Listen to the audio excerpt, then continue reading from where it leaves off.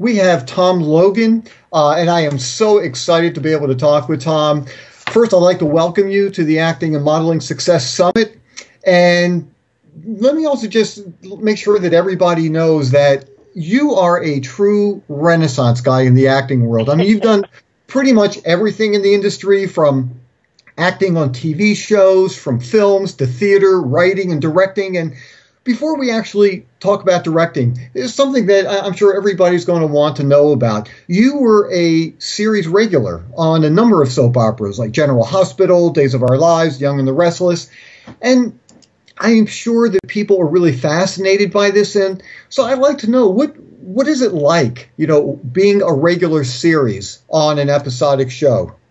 Well, a soap is, of course, one of the toughest because they do about 100 to 120 pages a day, which is the equivalent of a play every single day. It'd be like you walk in the door, me handing you a play 5 days a week, 52 weeks a year, and you doing a play every single day. And in fact, there's a bunch of holidays, and soaps are only shot a week in advance. So, about 10 or 12 days a year, they have to do 2 episodes in a day, which is 240 pages a day, which is the equivalent of me handing you 2 plays when you walk in the door and performing both of them. So doing a soap is a real grind, whereas doing a CSI Miami or a weekly show, a drama, 50 to 60 pages, and a sitcom about 25 to 30 pages a week, whereas a soap can do anywhere from 600 to 700 pages a week. So you're talking a real difference between the different mediums, which is why soaps, of course, don't look quite as good or as polished, because literally they're doing in one day what a movie might do in a year or a year and a half. Now, I'm curious because normally, like when I'm doing a film, I'm going to have, or a TV show, I have normally at least a week to memorize and prepare. Now, you were saying that they're typically shot a week ahead of time. So do you normally have 7 days to memorize your lines? No.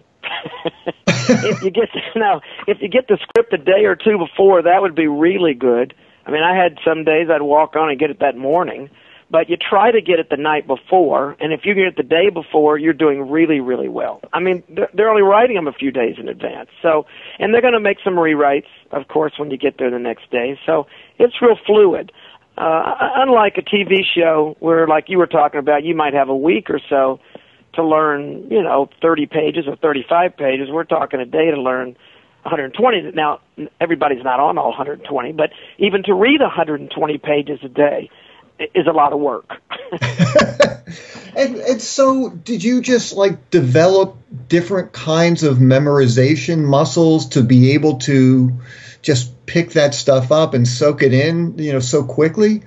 Well, the thing that I would do, and I'm sure other actors would too, is it's such a long drive in LA to get to the studio because of traffic, that I would record on a tape recorder the other person's lines and leave blanks for my lines. And so I could run lines with someone when, in fact, there was no one to actually run lines to. And that's pretty much how I did it. But I'm sure everybody has their own system. And, in soaps, we'd have notepads in our hand, and doctors have clipboards, and, they got the script there, and we'd write them on the back of the set. I've written them on my hands.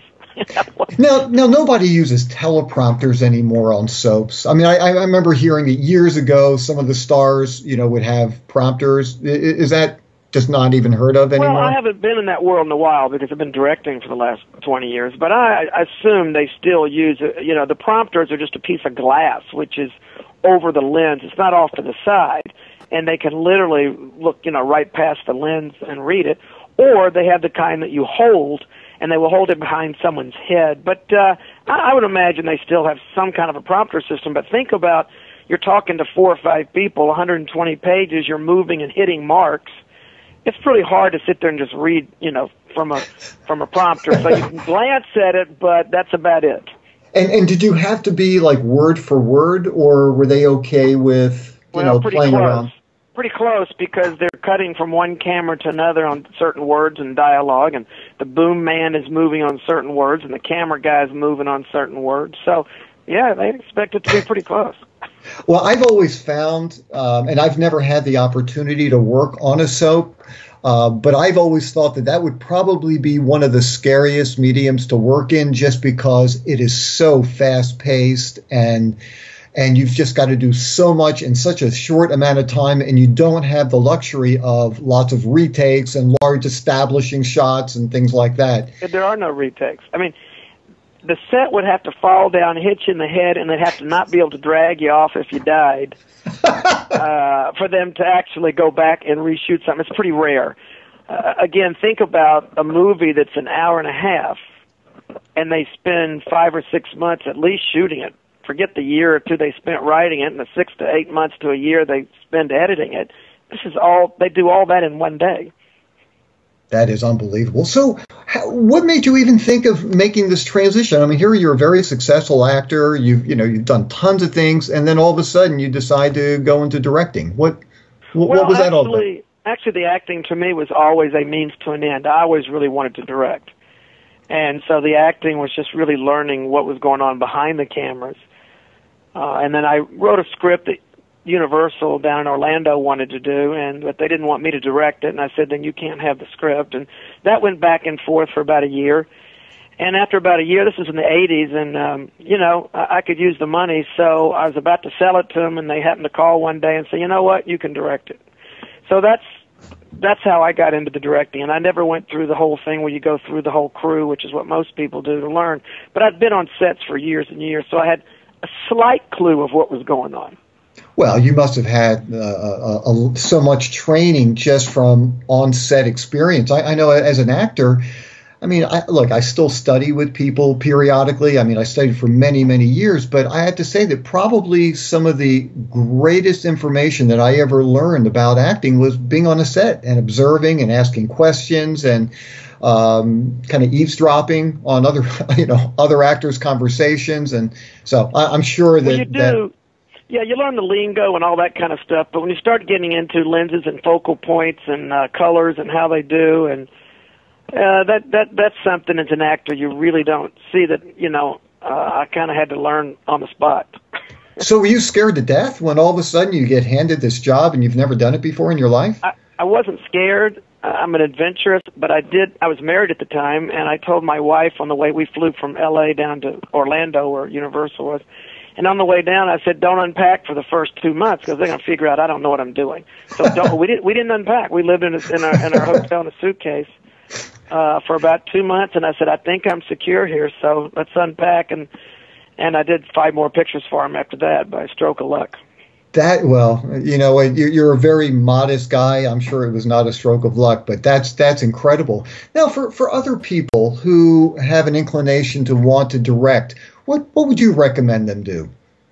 Well, one thing they could start doing that we really couldn't do when I was a kid because we just didn't have the technology is all the camera and editing equipment now that you can buy pretty cheaply, and all the editing stuff you can do with a computer that when I was a kid we couldn't do. They could start making little films.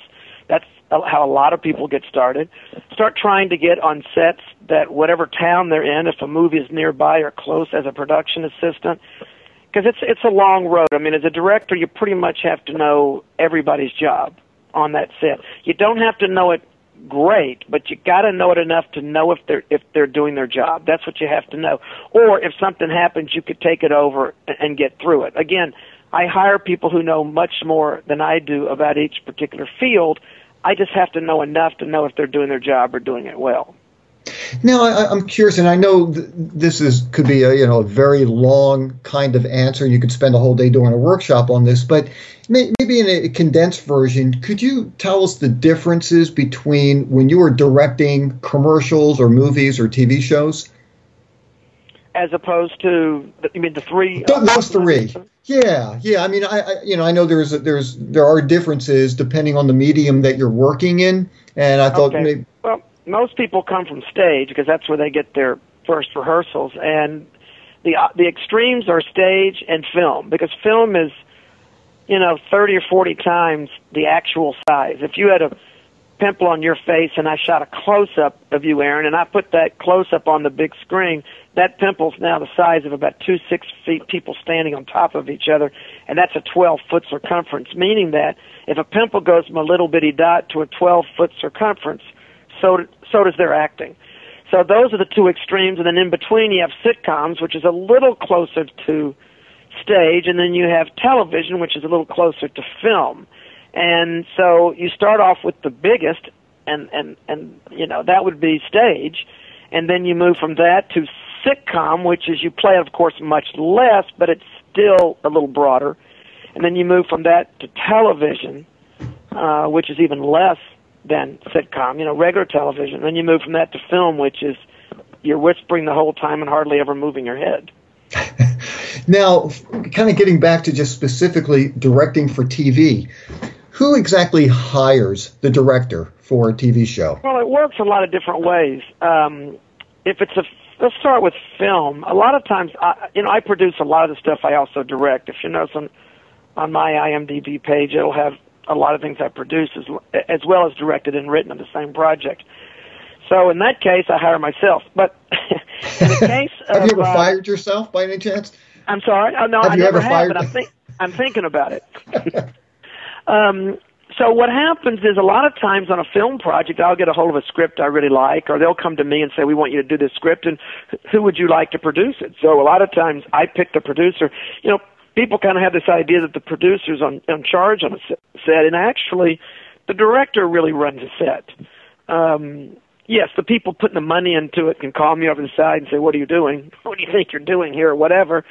But really the director is in charge on a set. So the producers and there's a lot of different kinds of producers. Of course, there's an executive producer, that's someone who gets the money, and then there's a producer, and that's someone who's kind of on set making sure the director has what he needs, got all the film he needs, and ordering this and that kind of thing. And there's associate producers and assistant producers and segment producers and consulting producers and creative I mean, you know, anyone who's on a set now pretty much has a producer title. So I'm generally hired by a couple different people, either the money people who have money and they have a project and they come to me and say, we want you to do it. Every once in a while a producer may hire me. Now, if it's a series, they have an ongoing show, and the director, unlike a film, is kind of a hired gun. I mean, he has control over that segment and that show, but it's a set show. The characters are pretty much set. And so that's why I don't like to do it, and I don't do a lot of episodic for that reason, because it's really kind of a formula type thing, whereas in a film, you know, you're out looking for the locations. It's not the same locations like you'd have in a series from week to week to week. So just kind of a totally different ballgame. Now I'm wondering, when it comes to auditioning for TV shows, generally, do you have callbacks, or do you very rare? Now, I realize for the principals, I mean, that's a whole different thing. But, you know, for you know, day players, for weekly players, guest stars, do you generally will have callbacks after the initial audition? Absolutely. Yeah. I don't think I've ever done something on a first call unless it was someone I had worked with kind of extensively before. Maybe they had a guest starring role, or maybe they were starring in a film, or you know, something pretty big, and I knew, and then I would still have them audition because I want to see how they're going to react and play off the other characters and how they're going to handle this character. Almost everybody auditions. I know people out there think stars don't, but really pretty much we read. There are very few people you don't read. Now, I was just wondering a little bit. Now, after that initial audition, you know, the casting director has everybody on tape. Will the casting director actually edit that audition day and just give you, you know, her or his top 5 choices, or do you want to see all the auditions and, you know, you make those decisions? I'm probably, well, I'll tell you what I do, and then I'll tell you what most people do. I'm a little different than most people. I usually sit in on all the auditions. Even the first rounds? Yes. Unless I'm in the middle of shooting something and can't, I sit in all auditions, because I find that a lot of times they may pass somebody up because they're not a good cold reader, but I can tell from what they're doing that they're really a good actor. They just may not be a good cold reader. Mm-hmm. So I think I can see past that. So I like them, but I've been wrong. But not too often. But I sit in most of the auditions. Most directors have the casting person. If it's television, if it's episodic, you see less because you're doing week to week, and you know, they may narrow it down to 30 or 40, 50, you know, people or something. But for film, usually they may see a couple hundred people, 300-400 people, something like that. I'll see more than that because I'm going to sit in on all of the auditions. And so for that callback, then if it's a television show, certainly the director is going to be there, the casting director is there. Would you also have the writers, potentially producers, other people in that room as well? The only time you have the writers there, generally speaking, is if it's a sitcom, and a lot of sitcom producers are the writers, and they do that so they can control the product. A lot of sometimes you write something, and it's changed so much you don't even recognize it by the time it airs. So in order to avoid that, a lot of producers for sitcoms, they actually started out as writers and still are. And you'll notice that a lot of times whoever produced the show wrote the show a lot of times. So in that case, the writer would be there because it would be one and the same. But other than that, it's extremely rare. I just really can't remember having the writer in unless the writer was one of the producers or I wanted their opinion on something, but generally not. Well, this is a question that I'm a little afraid to ask you, but so after, let's say you're at a callback stage, and you're sitting there with producer and casting director. The actor walks out of the room. What do you guys talk about? Are you like sitting there? Well, let me just throw it out and ask you. Yeah, it's a million things. It could be something from someone in the room says, gosh, I like her hair, I don't like her hair. She reminds me of my ex-wife. I can't stand her. I think she's kind of snobby, Tom. I didn't like her nose.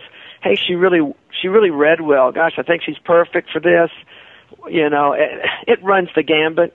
When you're seeing that many people, it's not like we have a lot of time in between people to do a lot of discussions. Mm-hmm. But the discussion, remember, this is television and film. It's not stage. So there are a lot of comments on whether they're physically right for this part. Doesn't mean they have to be physically beautiful necessary. I mean, something I said that caused some controversy out here once is I was comparing the stage actors of New York to the actors in L.A., because looks aren't as important there. And I said, and the thing about New York is actors really take their craft really, really, really serious. I mean, they work out in the theater. In L.A., they work out in a gym. And, what I was trying to say was, basically, is that the physical doesn't mean they have to be, and when I say gym, I don't mean necessarily in great shape or anything. I just mean that this is a visual medium, unlike stage. We can't put a lot of shoe polish in your hair and make you look, I guess we could, but basically if we want someone 60, we'll get someone 60. We're not going to do like the high school play and put shoe polish in their hair and make them look 60. So the point is that not only does the acting have to be, good, but so does the visual to fit that character. Well, that's why I tell people in my workshops, really the most important aspect of the audition itself, it is your looks, because if you physically don't look right for the part, I don't care how great of an actor you are, unless you are a star, you're not going to get the job because you've got to be believable. Yeah, so, well, if I've got a family, for instance, and I've got two parents that have bleached blonde hair and very light skin, and then you bring in someone who has, black hair and a different tone. It just doesn't look like, it has to match. It has to look like a family. It has to look like these two are brothers and sisters. Doesn't mean they have to look exactly alike or whatever, but it has to visually be believable. If it's not visually believable, you are correct. The acting's not going to matter. Yeah. Now, I know there are different thoughts about this, but if somebody were to ask you, they're just getting started, they haven't really done much in the business, what would you say to them if they ask you, should I do extra work? It depends on where you are. If you're in New York, you're in that area. I assume it hasn't changed much. It used to be that it was fine. Not too many people really cared because it's more of a theater town anyway, and a lot of actors would supplement their income that way. L.A. is really a television and film town. And they kind of have a saying out here, which is really unfair, but it's once an extra, always an extra. Mm-hmm. Now, don't take that wrong. We need extras. They're very, very important. And to do it a few times to learn what goes on a set is fine. But but the problem is, the reason they say once, always, is because it becomes comfortable. The money's pretty decent if it's a union shoot. And they start falling into that, and then they can't go on auditions because they're on sets all day doing extra work. And it kind of fulfills that need to be on a set and around it and all that, and they kind of get comfortable and just kind of stay there. And then there's a belief, some people think, well, if I do extra work, I can move up and then do the speaking roles. Well, that's kind of like saying you want to be an airline pilot. Why don't you just become a flight attendant and then just move up? It just, I want to be a doctor, so what I'll do is I'll become a nurse and then move up. Well, I'm not saying nurses don't move up to doctors, but most doctors spend their time studying that, and nurses spend their time studying nursing. Yeah, I mean, I found that to be exactly true. That especially in LA, if you are considered, if you're doing extra work, that's what you're going to be considered, an extra. Yeah. I do find on the East Coast it can be very different in the sense that there are a lot of people who will do extra work one day and they're getting booked for principal work, another day. But remember, I said that in New York, people do it all the time and it's fine. In other parts of the country, it's just there's not enough work for most people to be able to just do principal roles all the time, and it's pretty accepted. But in LA, the thought is, hey, there's a lot of work out here. Yeah, there's a lot of people trying to do it. But out here, if you had your choice between someone who had their own series last year or someone who's done 20 extra roles, right. They're both physically right for the part, who are you going to go with? And that's why it's also really important, because sometimes people will also ask, well, should I put, is it okay to put extra work on my resume? And I'm going to have a whole discussion about resumes later, but just in general, I mean, you really shouldn't be doing that. It's just not saying anything about your acting skills. People try to fool us. They'll say they were in Rocky, well, we know that they filled a stadium full of people. I was in 2 Minute Warning. Well, that was a whole football stadium full of people. Or they'll say patron in bar. Or, we know that's an extra. I mean, it sounds better than extra to say you're a patron in the bar or whatever. But if you don't put a billing on there, like starring or co-starring or featuring or introducing or principal role, we're going to assume it's an extra, because if anyone speaks, they're going to at least put principal role on there. And I assume that's also going to leave a bad impression, because you're thinking, well, this person's trying to fool me. This isn't somebody I really want to work with. Well, they don't see. It's not like I look at it down on them or anything like that. It's just you kind of look at it for what it is. It's not real professional. Got it. If you want to do television and film, there's nothing wrong with doing extra work. I need extras badly. I'm not saying that. But I'm saying if you want to do speaking roles, fine, do a few extra, learn what's going on set, but be careful that you don't stay there. Don't start trying to make a living at it. Because I can tell you it was really interesting for me. I've done some stand-in work, and for people who have, it's a little bit different, but the same concept of it's very easy to get sucked into having a steady job. I knew where I was going to be every day for the first time in my life. I worked 1.5 years, and I knew where I was going to be. And I'm not making a fortune, but it was pretty decent money, because I was the stand-in for every white male on this specific TV show. So I was on sets, 12 hours a day. But what does happen is, not only do you lose your skills for auditioning and just doing acting work, but you also lose touch with any agent that you have been working with, because you're out of commission during that time period. Totally unavailable. Mm-hmm. Yeah, so it was a great experience, and I still will do stand-in work if it comes up, but I'm not going to do long-term stand-in work. I'll do a couple days if there's a project that's coming through town, because they're always very interesting experiences for me, and I get a chance to meet people, and you're able to really watch some phenomenal actors up close, and really learn from them. So I think it can be a great experience. But I agree with you. You do have to be careful of not kind of falling into the trap of basically having a daytime job that's taking you away from what you really want to be doing. So right. just to end things here, because I want to make sure that people know that along with everything else that you've done, and I don't know if you've done heart replacement procedures and hip operations, but you've also written some best-selling books that people really need to know about. You've had 4 of them. It's How to Act and Eat at the Same Time, and Acting in the $1 Million Minute. For people who would like to read the book, and you definitely should, you can go to tomlogan.com. The website is right up on the slide here. And Tom, I want to thank you so much. I know how busy you are for taking the time, giving this incredible information to everyone. And I look forward to seeing you sometime in the near future, and maybe even getting a chance to work with you too.